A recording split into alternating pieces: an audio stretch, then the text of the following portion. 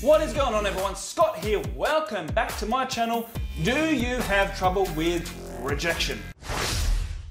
Do you have trouble accepting rejection, whether it's dating, whether it's in the workplace, whether it's playing a team sport, whether it's friendships? That's what we're tackling today. Let's hit it.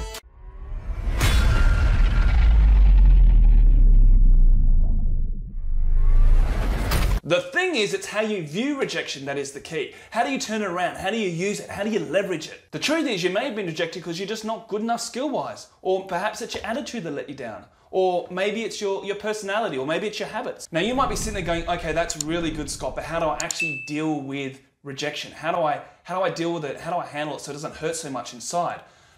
Well, I can tell you this much. By the end of the video, you're going to be viewing rejection in a completely different manner, a completely different light. Okay, make sure you stick around to the end because I'm going to give you 4 tips and all 4 very important. So let's just dive into the first one. Change how you view rejection. So what do I mean by that? Well, don't view rejection as a bad thing. See it as an opportunity to grow. Now stick with me with this. See it as a stepping stone. Remember, life happens for you, not to you. So every person, everything, every circumstance, every situation, it happens for you. So say you have a goal in place, and maybe it's a business success, maybe it's career success. Don't get deterred when you get your first rejection at the first step, or worse, avoid taking the first step altogether from fear of failure. Set your goals and go into each step knowing that rejection and failure is part of the success. In fact, it should be seen as it's part of the whole process. See it as a signal or a trigger to make changes, to improve. You know, take that emotion out of it. Don't take it personally. Relish in that feedback. Relish in that constructive criticism. Use it. You know, use it and then push forward. Use it and move forward. Leverage it and just keep going. Number 2 is to have awareness as to why you were rejected. So whatever the situation is, you know, maybe you weren't welcomed into a group. Maybe you were rejected by a certain person. Maybe it was at work, right? But whatever it is, you need to ask yourself, what can I learn from this? What can I use here to grow and to develop? Why were you rejected?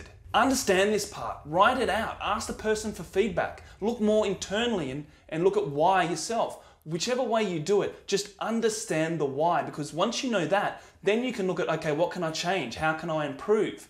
What can I do differently next time when I'm taking my next step? And once you've done this, you can then move on to number 3, which is to identify what you need to level up. So do you need new skills? Is it your experience? Is it the way you communicate? Is it the way you act? Is it your qualifications or the lack of qualifications? You don't get the grade that you like? Okay, so you've identified that it's the way you're formatting your writing. So you need to now know that you need to skill up your writing. Or maybe it's the examples that you're using. So you know now that you need to skill up in that area. Or maybe you weren't researched well enough, so you know you need to skill up in that area. We need to put more effort into that area. Let's just say you got rejected by a boy or a girl and it's the way that you're actually communicating. Okay, so you now know that you need to get better at communicating. You don't just sit there and sulk and just stop at the rejection. You need to look into it, you need to look into the why, you need to assess what areas, what gaps need to be filled. Now, without going into the whole process of how to better yourself, I just recommend you watch this video here. I did, it got very good feedback. That'll go through the whole process of how you can actually look at bettering yourself. Number 4 is to actually go out there and acquire the skills that you need. Actually take the action.